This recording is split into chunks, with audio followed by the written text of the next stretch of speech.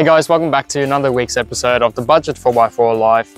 We just went on a camping trip and I thought, why not show you guys what the setup on my Pajero looks like, especially with any short wheelbase four-wheel drive. So today is going to be specifically dedicated to those that own a short wheelbase four-wheel drive, just to show you what my budget camping setup looks like and basically the things that you can use to make camping easy and to have all the storage that you basically need to make it a success. So yeah, let's get into it. All right, so let's start with one of the most important points. So if you have a short wheelbase four-wheel drive and you ask me what is the first modification that you will do to it, I'll probably tell you to get a roof rack.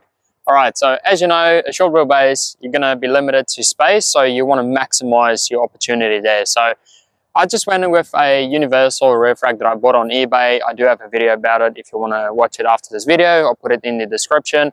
But it's basically just a universal roof rack that clamps onto my factory roof rails just to maximize my storage. So mostly what I've got on there is some camping chairs, my big tent, and if I want to take the gazebo, as you can see, there's still plenty of storage to whack that on there as well. So yeah, that's basically the first one that I would recommend. Get a roof rack because you're going to need it. Sometimes with, like, say, the gazebo, even the tent as well, it's not going to fit at the back of your short wheelbase. So chuck it up top and you'll have no worries at all.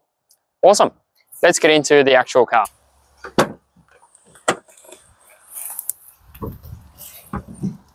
You can basically see it's quite stacked in here, but there's still a lot of room left for additional stuff. But at the moment, it's actually fully packed. I think the only thing I left at home is my solar blanket, so that can easily just go in there as well. By the way, this is for 2 people, so just to give you an idea about what I got here. All right, so let's start off with my rear door table. Now, as you can see, this one is from KAON. It is excellent quality, and if you fold it down, there's quite a lot of room to put your, let's say, your barbecue on if you want to make some food. And then what I've seen people done as well in here of their Pajeros, if you take that away, there's actually some more room to fit some spices in there or maybe a first aid kit. But yeah, it's just very nice to have some extra storage there whilst cooking or, you know, do your thing. At the moment, mine is empty because I need to go and buy some spices, all right? But yeah, that's basically what I would recommend to do in there. So with the rear door table, I highly recommend it because, as again, it will, you know, maximize your storage, and it's easy for camping or cooking, or if you just want to quickly pull over and you know, cook up something. So that's pretty cool. I know a lot of cars don't have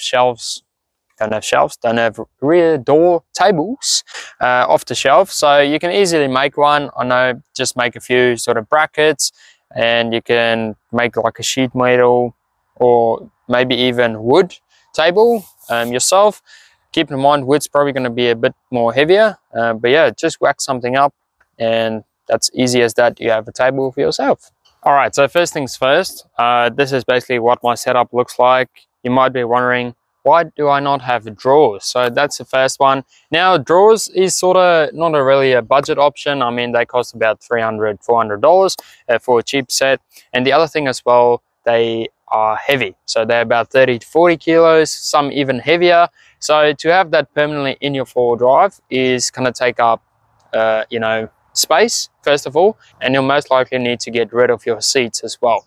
Now with mine, as you can see, the seats are still in there, so basically when I go out camping, I just fold them up, which is pretty good because I still have enough space for everything to fit inside the car. And that also means if I need to, you know, put passengers inside my car, I can make room for them as well, to some extent. The other thing as well, with the Pajeros, they got the storage down here. So once again, if you're going to get drawers, it's going to block that storage. So you'll be missing out on that sort of, you know, storage where I keep my fire extinguisher, and I also keep my tire repair kit in there and my first aid kit. So that's in there. I don't access it a lot, but it is nice to be able to access that storage and still leave things inside there.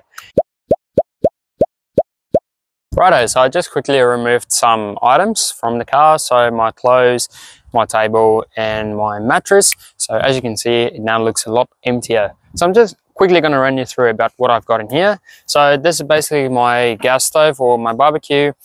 my King's fridge. This is a 45 litre, by the way. It just goes straight up to the back seat. Now, for today's videos, actually got a sponsor, which is vicoffroad. They sell these cargo bags. Now, they are very good because, as you can see, you can stack them up. They've got handles along the sides, which is pretty cool.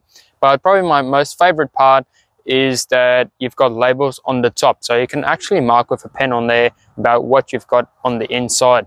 So thank you very much, guys, for sending this out to me.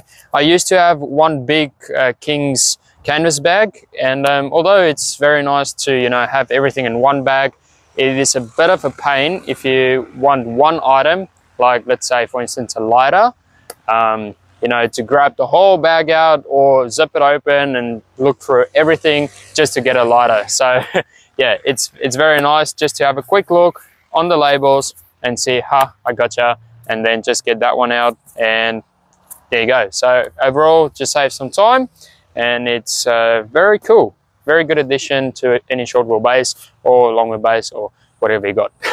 All right, so down the back I've got my lithium battery setup, so it's a 100 amp. I'll do a review on the battery and the box separately on another day. But yeah, so I got that down the back there. I basically use that for my lights, for my fridge mainly, and I've also got a 12-volt electric blanket for those winter nights, so that is pretty good.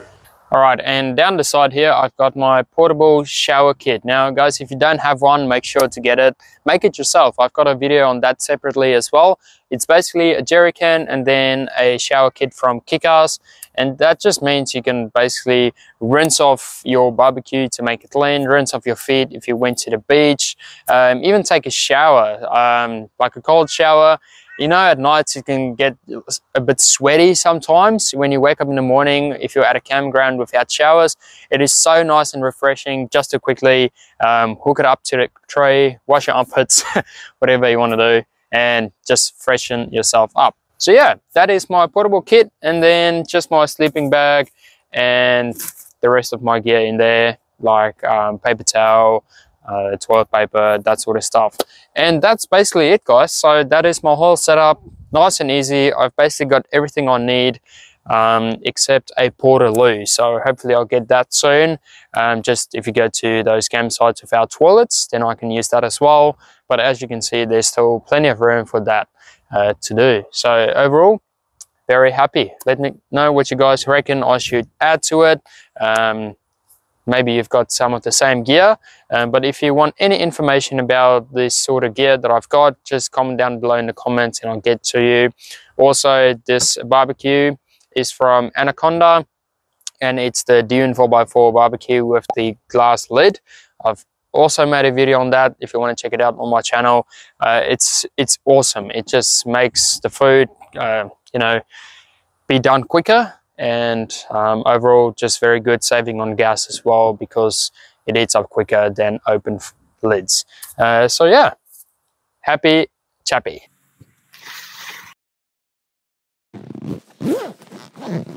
The other cool thing about these bags, guys, is that they come with dividers. So if you want to divide your stuff up in the bag, you can do that as well. I just keep mine nice and open. Everything is just chucked in there.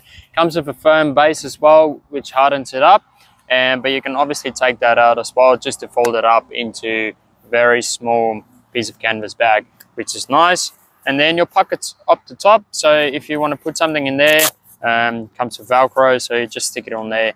It's very cool, eh? I definitely like these bags. There's a lot of options.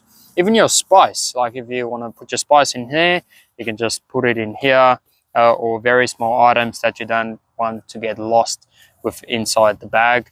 And then the actual zips as well is also very nice, high quality, so that's not going to break. And the handles, of course, as well, just makes it easy to slide it out of your car with that one, to carry it like a bag, or to carry it with two hands, whichever way you like. So yeah, very versatile, and I absolutely love that. Last but not least, guys, make sure to get yourself a very small tool kit as well, just to have the general sockets and just a screwdriver, etc. just in case something goes wrong on the road, you're able to fix up yourself instead of calling RACQ to come and rescue you. And the other thing, make sure you got a fire pit. I just got a small King's one. It's nice and thin as well, so it doesn't take a lot of room. So yeah, make sure to grab yourself one, because it's always nice to have a fire at your camp spot, because what is camping without a fire, right? So that's also a plus. Awesome guys, so that is my quick rundown on my camping setup for any short wheelbase 4 drives, and I reckon you guys would benefit from that. As you can see, I've got most of all of the gear and little idea, so so you guys definitely get out there, make sure you can enjoy yourself as well and not spend a fortune on your car. As you can see, this is a budget built camping setup, and you don't need all the dollars in the world to make a good setup for yourself and to get out of there. As you can see, it's easy, it's practical, and what more do you want? Also, if you were wondering where we are, we're at Kenilworth, which is north of Brisbane, a few hours north of Brisbane, and it's an absolute beautiful place. And yeah, make sure to get out there guys and enjoy life, and make sure to enjoy camping. All right guys, well that's it from me, and make sure to like and subscribe. All right, see ya, bye. Some cars, you know, off the shelf sort of doors aren't blah, blah.